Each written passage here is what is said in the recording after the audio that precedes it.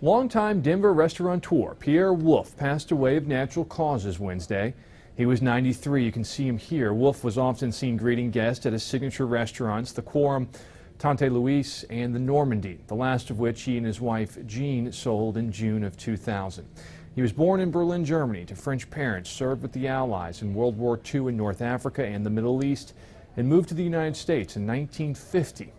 Wolfe got his first job in Denver at the Brown Palace Hotel. Matt Uris covering Colorado First.